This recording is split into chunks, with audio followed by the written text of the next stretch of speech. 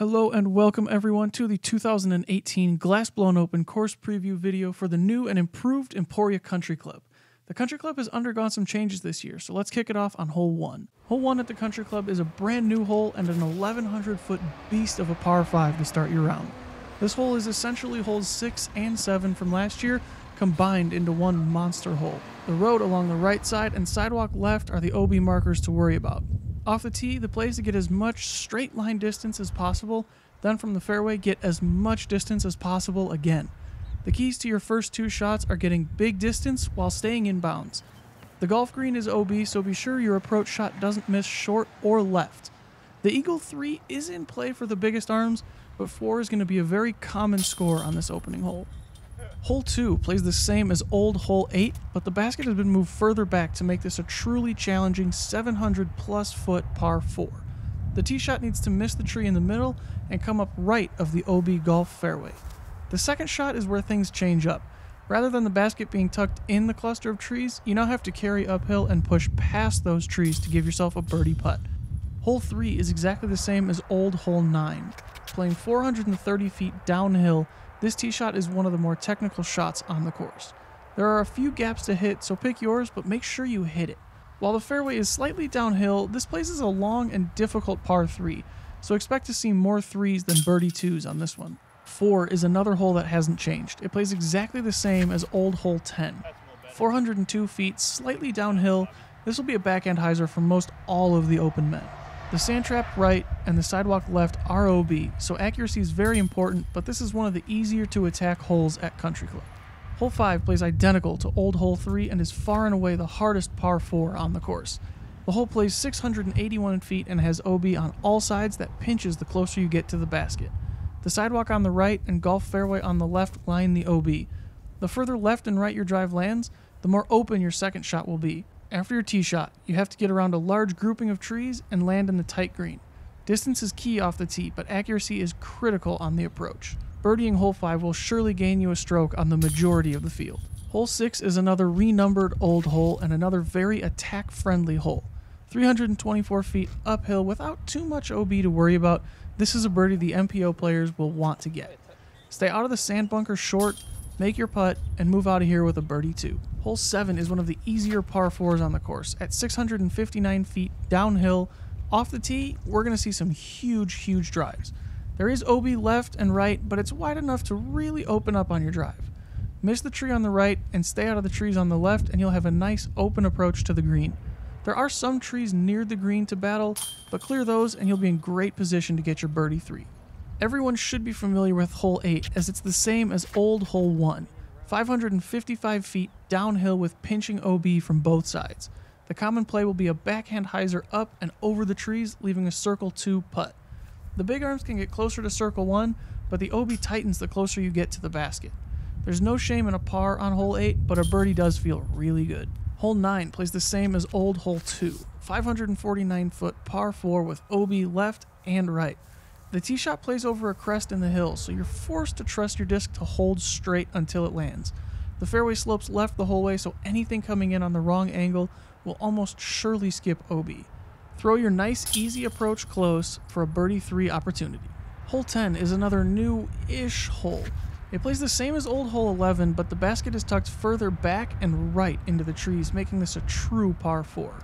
A good tee shot is a long turnover that penetrates deep and right down the fairway, leaving a simple pitch up to the basket.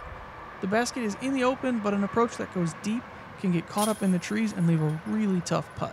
Hole 11 is the same as old hole 12, 364 feet on a slight turnover that you want to come out just a touch at the very end.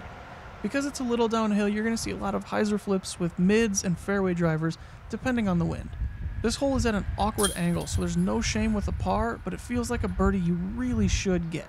Hole 12 is a brand new hole this year and plays 351 feet to an island green. The island is defined by the cart path and the OB golf fairway. A backhand hyzer with something slightly overstable is going to give the best results here. This is going to be another gotta get birdie for those competing at the very top level. The infamous hole 13 that has cost so many people a great round or tournament. Hole 13 is still 371 feet uphill with OB all along the right side, but don't get scared. The tee pad has been moved off the cart path to ever so slightly take the OB less in play. The OB is very much still there, and it takes a big drive to reach the basket, but accuracy is also critical, especially in winds if you want to avoid taking a really high score. Hole 14 is one of the few holes that experienced no changes at all. The 766-foot par 4 still plays downhill with OB along the right-hand side. There is also OB left, but it's pretty far, so it shouldn't come into play. Off the tee, you need to split a few trees and commit to your shot. Either a hyzer, straight shot, or a turnover are all in play. Your second shot is going to depend on your first shot. If you took the hyzer, you'll have another hyzer, and same goes for the turnover. Stay out of the OB green left on your approach, and avoid being behind the large tree in front of the basket to give yourself a look at birdie 3. This is a difficult par 4, so not birdieing is okay, but you need to stay inbounds and avoid taking a bogey. Hole 15 was also untouched this year and still plays the same 426-foot island par 3. The play most people are going to take is the big backhand hyzer that crashes through the trees and sticks next to the basket. For the top level golfers, this is another hole where you'll really be kicking yourself if you don't convert on the birdie. We've made it. The famous island hole 16 at Emporia Country Club. 365 feet to an island green, this risk-reward hole can really make or break your round. Running the green requires a perfectly placed drive with touch to settle on the tiny island. There's also a layup zone to the right for those looking to play it safe and simply pitch up for their par 3. The island is very tiny, so after laying up, it's no gimme approach, and the pressure of playing safe and still going to the drop zone looms. The drop zone is on the edge of the landing zone closest to the island, so a simple jump putt from there will get you safe onto the island. There are going to be a few 2s, a bunch of 3s, and a lot of 4s on this hole during the 2018 GBO. Hole 17 tees the same as in the past, but instead of a long par 5, it now plays as a somewhat more manageable 530-foot par 4.